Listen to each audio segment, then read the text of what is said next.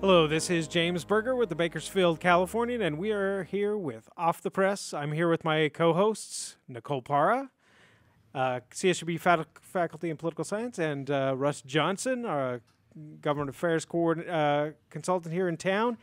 And we are welcoming today our guest, Judge Cory Woodward. Thanks so much for being here. You're in a campaign to retain your seat there in the court in Mojave, and it's actually a rare treat for the political geeks in us here to have a judge's race be as active as this one is, and so it's I don't think a lot of people understand that some judges are elected and that this is a elective process. So it's a great chance to talk about jurisprudence in a political standpoint. So welcome and thank you for being here. Well, thank you for having me. I guess tell us a little bit, just to kind of get started, about the job you do in the court you serve in, and kind of the position that the work that you do out in this court. All right. All judges in Superior Court are subject to being elected. You become a judge either by an appointment by the governor or by election. And if you are appointed by the governor, eventually you have to stand for election every 6 years. Typically in Kern County, I think as everyone's aware, there are not very many contested judicial races. And this year, of course, is different. So when you are a judge for Kern County, you basically can be assigned anywhere in the entire county. I happen to be assigned out in East Kern. There's three of us that have lived in Tehachapi for a long time, and generally speaking, of course, if you're that close to Mojave and to the Ridgecrest courts as well, is you end up getting those assignments. But historically, my position and the other two positions that have been out there, whoever sat in those seats have been there. It's been probably more than 3 decades that I know of. So, but that does mean I can get assigned anywhere else as well, or anybody downtown can get assigned out there as well. But practically speaking, it doesn't work that way. So usually the judges that are serving East Kern live in East Kern, and that's been a historical fact as well. The types of law that we do, it runs the gamut. If you're down here in Bakersfield, you're typically assigned to one area. You're assigned to family law. You're assigned to criminal law. You might be doing trials. You might be doing misdemeanors, felonies. You might be assigned to a civil law. And that tends to be the focus that you have when you're assigned downtown. Now, in the branch courts, it's completely different. Different branch courts do different types of work. I think out in East Kern, ours is the most expansive because you're responsible for everything from traffic tickets on a daily basis to, of course, misdemeanors and felonies. We do those every day, all week long. Family law is something that we do all week long as well, except for one day.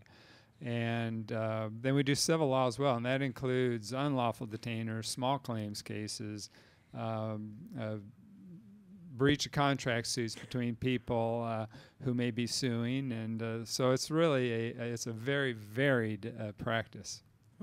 So you have to be a jack of all trades as a outlying judge, then, huh? Yeah, absolutely. My career was as a district attorney, a prosecuting attorney, and when I got assigned out to East Kern, I started out as a commissioner. Well, the first thing I had to do was learn about family law, and I've been, of course, a criminal lawyer for 16 years, and I said, family law, what's that? So you learn. There's a learning curve, but you end up learning about it, and the civil side too. I had to learn on that as well. So, Judge Woodward, tell me about your story and how you got into law, because I don't know too many people that when they start off as a young kid playing in the playground that they say, oh, I'm going to be an attorney. How did you find that pathway to go that direction? And then what was the trigger that made you say, hey, I want to become a judge? Okay. It's funny. I guess when I was raised in Barstow. Right? Barstow's a tiny town, and that, of course, you got the 60s and the 70s when I was being raised. So the world was a little bit different. You didn't have the exposure that you used to have, or that kids do now, in terms of who comes into the courtroom or into the classroom. And so what I ended up doing is, and it wasn't anything, a particular interest that I had in the law. It actually coincided. My brother was 6 years older than I am, and he was in college at the time that I was about 13 years old. And he ended up, that was his goal. He'd always come home and he'd say, hey, I'm going to be a lawyer. This is what I'm going to do. He was studying political science down at Long Beach State. And at the age of 19, he was killed in a car accident. And that's the first thought I remember about how perhaps I was coping with my brother's death. I said, you know what, that was his dream, and then maybe I will see that his dream ends up being fulfilled. And that's kind of how I got started in that direction. And of course, I was 13 at the time, but high school and college, that's sort of where my interest was. And so that's how I got into the law. Then once you get into law school, of course, you have all kinds. You're studying all different types of law. And the criminal law, of course, is the most exciting. And I remember thinking at the time, you go home and what do you watch? You watch Hill Street Blues, or you watch some lawyer's program. And that's what's exciting about life. And it was exciting. And when you were studying something like property, and they're talking about something like a rule against perpetuities and something of that nature, which I couldn't even explain now. It has something to do with 25 years, but not being able to control property for 25 years. Yeah, that stuff was dry. It was much drier to me, and I just really enjoyed the criminal law. So finally, when I got through the law school and started my career here in Kern County at the district attorney's office, then, of course, there was the experience of going in front of the judges, and over time, I think the demeanor and the behavior of judges have changed. There's the old-fashioned judge. I think everybody's probably familiar with the hard judge who's going to yell and scream at you in the court, and we had some of those historically. And I just remember the stress. There was a stress of putting on and going through trials. It meant you're coordinating your witnesses. You're worried about the judge who wants to be on time. You're worried about the jurors. There's all this stress that's going on during a trial, and I remember at one time saying, "Look, when you're," I just thought I wouldn't. If I ever have an opportunity to become a judge, I'm going to be substantially different. I don't think the judge needed to add to the stress of the courtroom for the lawyers, for the witnesses, or for the jurors. And I mean, I can remember stories of jurors coming and saying, "Hey, do you know this judge? He said this, and he said this, and he said this to me." And I was always thinking, "My gosh, I don't think that's how it should be." And so that's how I ever thought. I wasn't really planning on being a judge at that time. And then I had been working in we moved to Tehachapi from Bakersfield, my wife and family. And when I had been out there, again, assigned to the DA's office, a commissioner's spot came open, and two of the judges actually had said, "Hey, we think you would be a good addition to the bench here as a commissioner. Would you be interested, and would you apply?" And so I applied, and I honestly didn't know if I would ever be a good judge. And I think the family would laugh about it too, because I said, I don't like to make decisions, whatever you put down, that's fine. Where do you want to go? I don't care. What movie? I don't care. I didn't like making the decisions. And I thought, well, you know what, if you get the position and you find out that happens to be something, a weakness, then you can just say, hey, I don't think I'm very good at this, and I need to move on. And so what I ended up finding out, surprisingly, was on the bench, I could make the decisions. I was very comfortable once I've listened to everybody and have studied and applied the law. I felt very comfortable in that position. So, do you still remember, as a commissioner, the first case that you heard?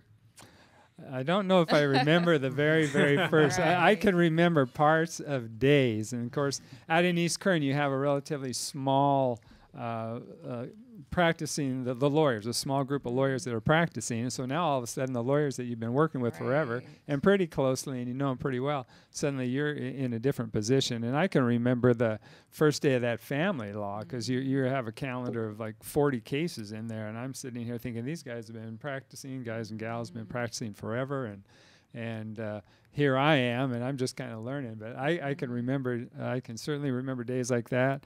And I never have ever gotten used to the other thing that I remember from that first day is you put that robe on and then you walk through the door and you walk to and somebody says, the bailiff says, all rise. So people are standing up, and I'm sitting here thinking everybody's looking at me, kind of a thing. And so I just, really even to this day, as soon as that first walk in isn't, the most comfortable. It almost seems unlike me, I guess, is how I would describe it. But one of the things is I know that in any situation where you have expertise and you have good information, you're a little bit more confident. Is that kind of what you what your experiences on the bench has been? You understand the law, you understand the rules, and because of that, even though you might not think you're a leadership type person, you kind of adapt to that leadership role, that decision-making role that you talked about. Yeah, what was that growth like? That was similar to my Yeah. question, James. Yeah, it has been interesting because, again, going in on the criminal side, that's just a matter of kind of getting a different vocabulary down, so that didn't create any kind of stress. But then when you're dealing with, say, for example, family law, and suddenly people are coming in here with these family problems, and some of these family problems are significant, you're sitting there, whoa. But what it would involve for me was, I spent a lot of time studying, and I went to a lot of seminars, training. I spoke with the judge that was out there, Judge Oglesby, who helped me a great deal in terms of, I said, look, this is what's kind of come up, how do you view something like that? And so gradually, I'll bet it took probably maybe 3 years before I really started feeling comfortable to that extent. And then even now, I feel very comfortable in terms of any issues that would arise. But I'm telling you, some cases come in, and you think you would have heard, and I'm talking particularly family law, domestic violence, the civil harassment restraining orders. But in those, primarily the domestic violence and family law, it's like there are not enough variations. It's like pi, 3.14, and the numbers go on forever. That's what family law seems like. And you wouldn't think, okay, it's a divorce. Kids are getting separated. You have to figure out visitation. You have to figure out custody, figure out support. And it's not always that easy, because sometimes I just remember a case the other day, and I'm looking at the two, and I'm saying, holy cow, how do you end up resolving this? You resolve it the best that you can, because there's not always a perfect answer. And I always, with people that are in the courtrooms, I think a lot of times you have a problem, and in your attempt to solve the problem, it only is exacerbated in some fashion. And sometimes you have to kind of corral everybody and get them back in. So it was really, in terms of the growth, it gets to this point, but you never know everything, because it's not that you don't know the law, it's the situations that change. So that's neat. You touched on the fact that you've had to deal with civil cases as a judge out in East Kern. That's different, because there are two different sets of law between criminal and civil, and in some cases you're dealing with property disputes between landowners or disputes over contracts. How is that different, and how did you have to adapt to that? Because you're dealing with, you were a DA, you came from the criminal side. How does that experience help you in your decision making? The civil is a lot different. When you're on the criminal side, there's a lot of push in terms of the dates. Things have to be done. You have speedy trial rights, and these things you're go going. In the civil practice, it is substantially different. There is no speedy trial. Things can go on for a long time. you're dealing, at least on the in criminal side, typically you're always dealing with the lawyers, and that's a whole nother set of skills than it is when you're dealing with people who are representing themselves. And out in East Kern, that we have a substantial amount of people who represent themselves. Whether it's on the civil side, I'm including things like small claims and unlawful detainers, so in those types of cases, it becomes a people skill, and what you're trying to focus on as any judicial officer is having everybody has access to the court. They have to have an opportunity to speak, and to feel like they've gotten their say and to be heard. And so you end up developing a whole nother set of skills, because some people want to be heard for a lot longer than the court ends up having, and so you have to develop. And a lot of that is people skills in East Kern, and it's a matter of how comfortable you are with people, how comfortable you are speaking with them, and I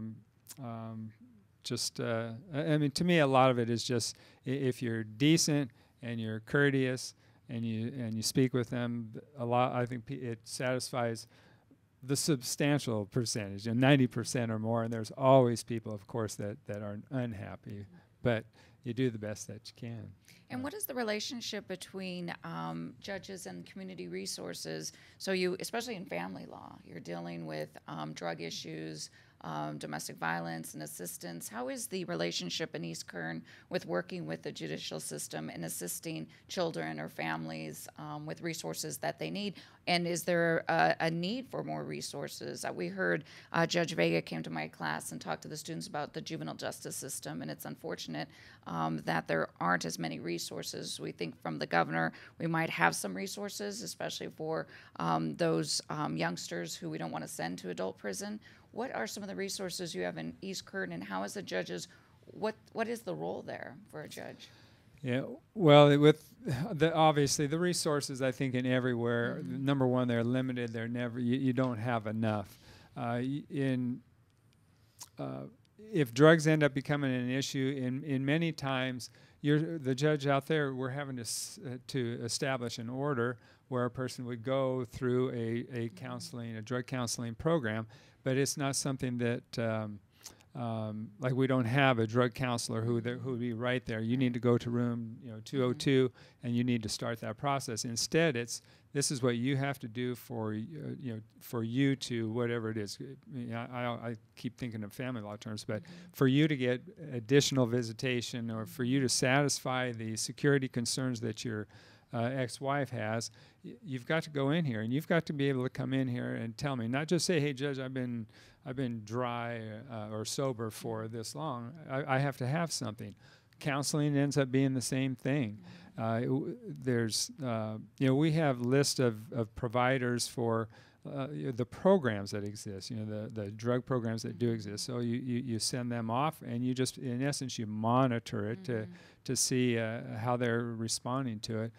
So it's a difficult process from the bench's standpoint, because a lot of the people that come before us, they need more direction than just go here. Right. And so we have those. Go fix yourself, and then Right. So and sometimes you'll probably see the same people coming back with the same issues and revisiting orders from the court, taking up court's time. Right? Absolutely. It's the drug. When you're in the drug, you just realize that people are going to. They're going to have those problems. They're going to have their relapses, and you take all that into consideration. And I think, basically from the time I began as a DA, when we were sending people to prison for possession of methamphetamine, to today, where methamphetamine and heroin and those are misdemeanors, there has been a substantial change, outlook change for people. And so you take that into consideration. So it's just been an interesting evolution, particularly in the drug field. And you get the And then on the other side, the family side, where you have the counseling and the domestic violence in particular, a lot of times I do think it comes down to the heart of the individual. You're going to stop using the drugs or stop using the alcohol when you really want to, realizing that, that it's not going to be easy, or on the domestic violence side as well. There has to be that change, and at least the good news is that when we do send them to the programs, the people who have gone and are serious about fulfilling the obligations, then it does seem to help. All right. And that's a first segment. We'll have we're going to be back with Judge Cory Woodward very soon, in a couple of minutes. But we're going to take a break here on Off the Press.